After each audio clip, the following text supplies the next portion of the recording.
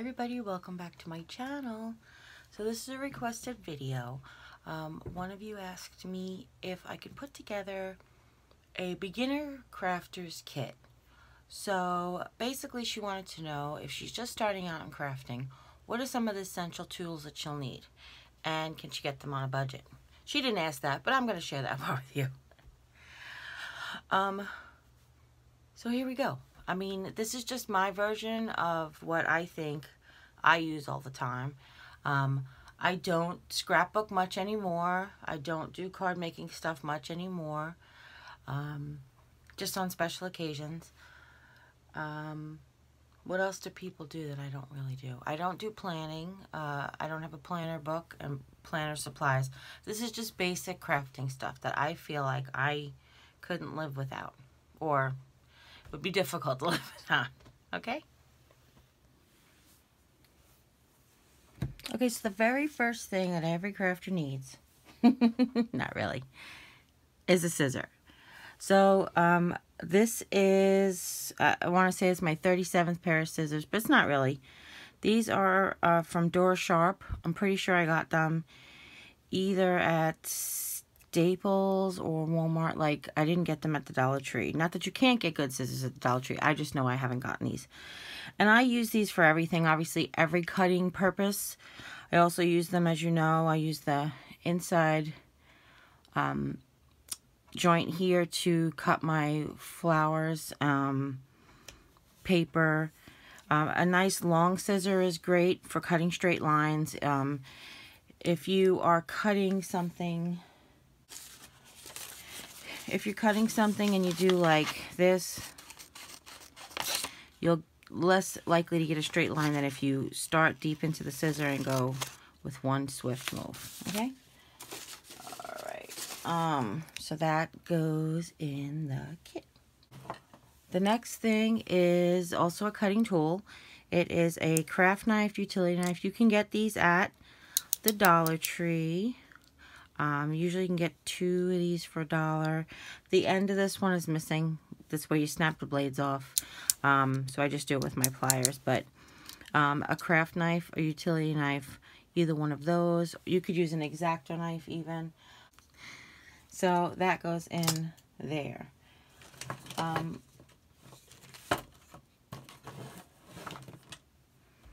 Now that we've discussed things, how you take things apart, we'll discuss how to put them back together.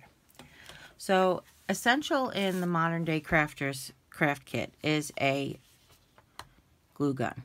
This one is a high temp from AdTech. It was rather inexpensive compared to some of the prices. It was at Midland. It was like $6.97, I think, at Walmart. You can get low temp, high temp, or multi-temp. The glue sticks, mostly the glue sticks nowadays are multi-temp glue sticks, but you have to read the package. Somebody had actually asked me once, what happens if I use the wrong glue sticks? Well, you'll just get different undesirable melting methods. Like if you use high temp glue sticks and a low temp gun, they might not melt as easy at all or at all. But if you use low temp glue sticks and a high temp gun, sometimes it'll just pour out. So it's really just a matter of paying attention to what you have. It's not a matter of like making sure that that's the right glue, you know. So of course with the glue stick, glue gun comes glue sticks. So you guys know that, or hopefully you know, that these are some of my favorite glue sticks. This is Gorilla Glue. Started coming out with Gorilla Glue sticks. They are fantastic. I don't use them for every project. I just use them in place of where I might use E6000 or something like that. But for everyday use, I use regular glue sticks. I keep them in my glue stick holder, my glue stick holder. And so that goes in the kit. Along the lines of glue, and this is not a sponsored vlog, it just sounds like it, is white glue. This is white craft glue. This is Aleene's Tacky. I have mentioned it before. I use it a lot. It is like Elmer's glue. It's the same formula, I think, as Elmer's glue. It's just very thick, so it doesn't take as long to dry, and you won't, because it's got less water, you won't get that wrinkly effect in your paper as much. Of course, if you use too much of it, that'll happen, but for the most part, you won't get that wrinkly effect in your paper products. It's also relatively inexpensive. You can get the little bottle, the little 3-ounce bottle you can buy at the Dollar Tree. But that's my Aleene's Tacky. Also from Aleene's, and it doesn't have to be from Aleene's, but this one is from Aleene's, spray glue. Spray glue is, in my opinion, essential. I know you guys on my channel don't see me use it as much as I use it for other projects around the house, but anytime I'm going to recover, reupholster something, I hit it with some spray glue. When I'm recovering boxes, which I still have a lot of projects, I still have a lot of projects for you guys, so they're coming, but whenever I recover a box with fabric, you saw me do the lampshades, any of those things we use spray glue on, you want to go ahead and get yourself some spray glue. This is just from Aleene's Tacky Spray Glue. It was the best price for spray glue at my Walmart, and like, I don't have a craft store, so I used to use 3M because it was available to me. So if you have the 3M available to you, that's really great. There's many techniques, dry mounting and tacking and all that stuff, so it's definitely one that has to go in the arsenal as far as I'm concerned. This one's gonna sound like simple, but hey, not everything's $1 million idea. Pencils. You know, that sounds dumb. I know it sounds simple. It sounds dumb, but you don't realize, especially with the computers and the computer work these days, not everybody has a variety of pencils in their storage. Like, I feel like I went to someone's house and I was like, do you have a pencil? And they were like, no, we only use pens or the computer. So these are Bic, my goodness, retractable lead pens, mechanical pencils. Thank you. I couldn't think of the word. And then this is just a, Dixon Ticonderoga type deal. Number 2 pencil. But pencils are essential for crafting. Anytime you want to mark up something, draw something, you don't realize how much you actually use them, and then you make sure you have like a variety and a few, because if the tip breaks, you don't want to get up in the middle of a project to have to go sharpen your pencil, which is why I like these, because if the tip breaks, I just push more tip down. Okay. And of course, everybody needs a Sharpie. These are great. I mean, I wish I could sit here and do an entire video on the 1,000 ways to use a Sharpie marker. But anytime you're marking anything that you need to see darkly, we use them to write lettering on projects because it's permanent. Sharpie can come off with off of some surfaces with like rubbing alcohol, but for the most part, it is permanent. So if we did the Easter eggs at the Ray Dunn Easter eggs, there are projects where you can take the Sharpie paint pens and you can put them on ceramics and bake them in the oven. All of these, I mean, it's just an essential tool. Now, this looks like the biggest Sharpie that they have. This is like the most common one, but it actually does say fine point. I don't know if you guys ever noticed that, because it is a tapered point. I know the point does wear down on a Sharpie from time to time, the more you use it. But they actually have an extra fine one that I like to use when I'm doing my card making. But I'm not going to show that it's not essential for everyday crafting. Okay? So a Sharpie needs to go into the box. The next things along with, creating is paint and foam brushes. I think foam brushes are essential for not just paint, also when you're doing decoupage, when you're doing anything with Mod Podge, any of those applications, you want to use a foam brush. You don't have to. Again, you can use bristles, but there is a chance, especially with Mod Podge, that you leave bristles behind. And if you're doing something that's, you know, like a thin fabric or tissue paper, you really don't want to have the bristles stuck under there. But I do love a foam brush for nice even coverage of paint and Mod Podge. So that's going in the kit. Since we were just speaking of Mod Podge, I'll go ahead and show you.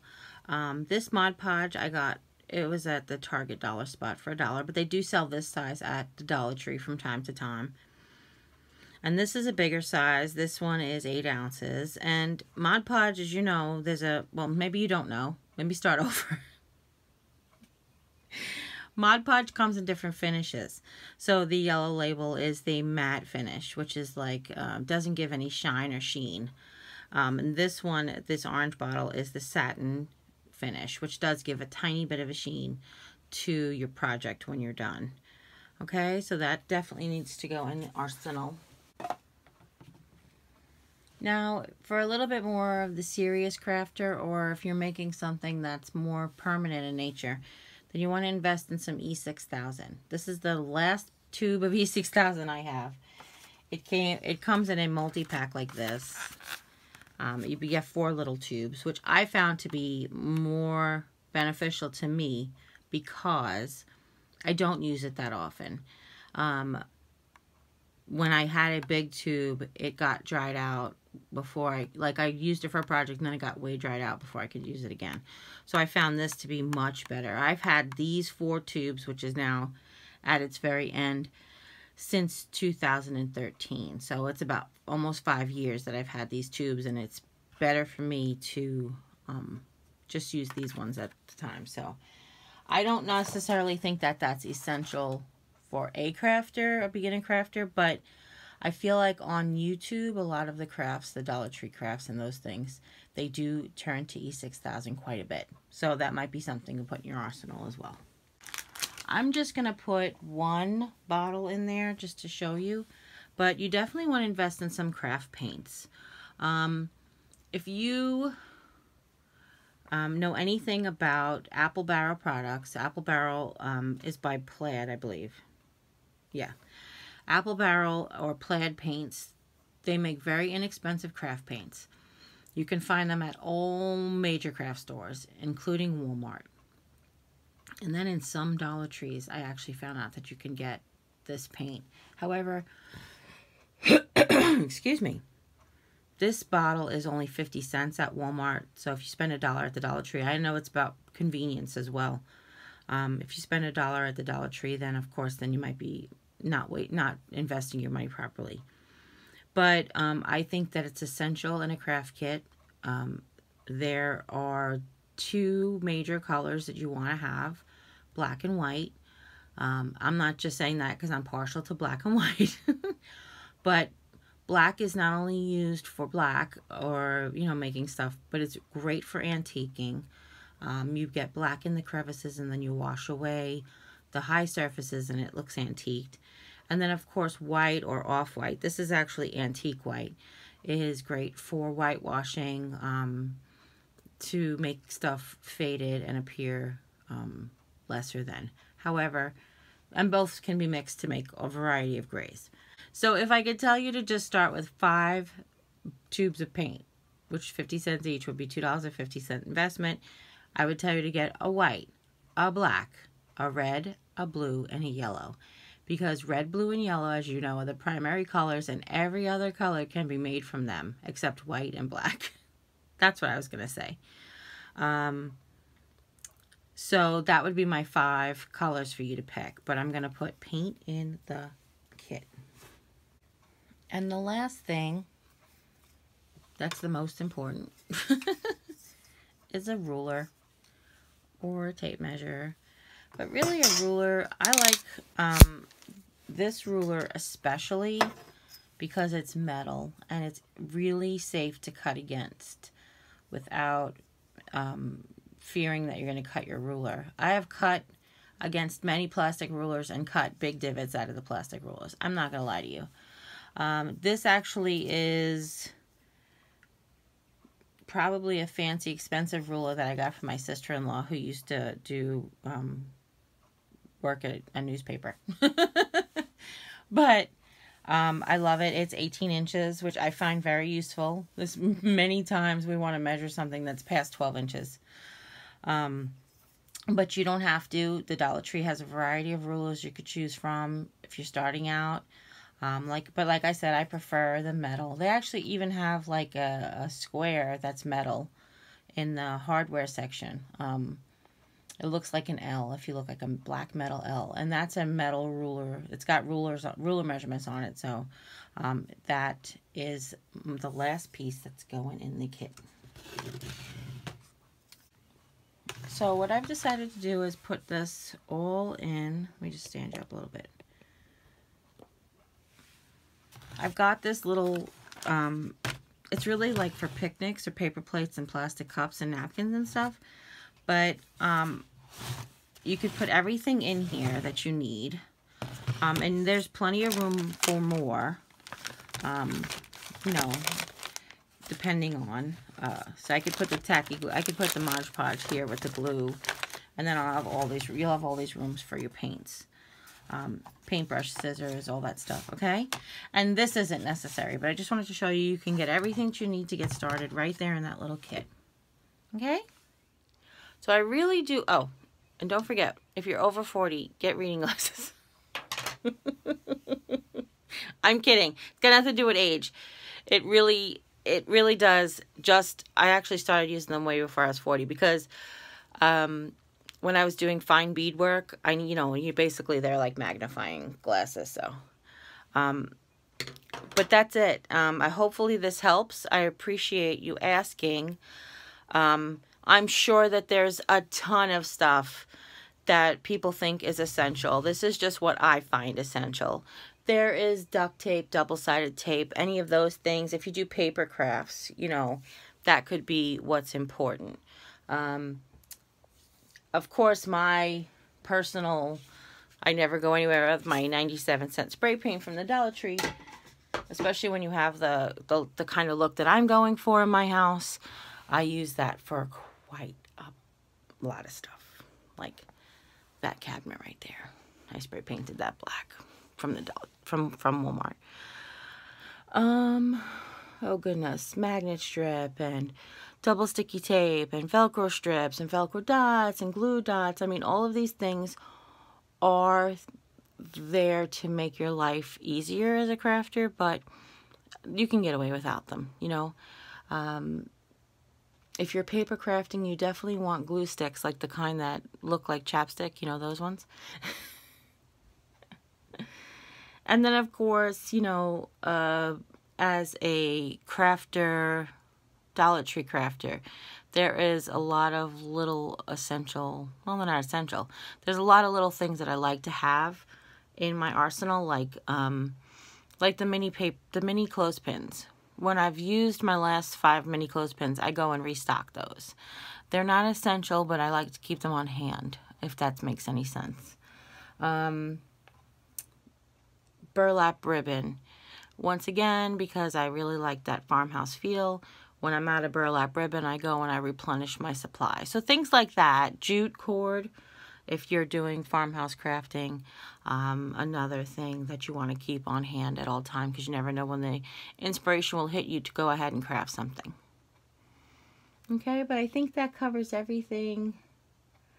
That's real. Oh, and of course flowers, because if you're into whatever kind of crafting you're into, there's always room for flowers. That's just my opinion. But isn't that what this is about? If you want someone else's opinion, you go to their channel, right?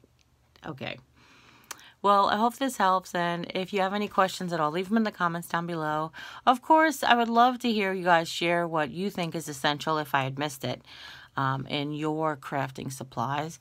And if you would care to share this video with friends and family, anybody you know who might be interested in starting crafting, and what they should get in case it's something they're interested. It also makes a great gift. So if you have anybody who is recently retired, or has just become a new mom and is going to be spending more time at home.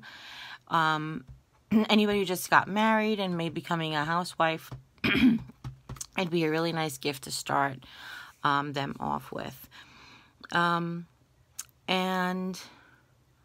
I also could show you, if you're interested, some essential tools for, well, I don't know that everybody does woodworks and crafts and that kind of stuff, but if you want to see something like that, just let me know.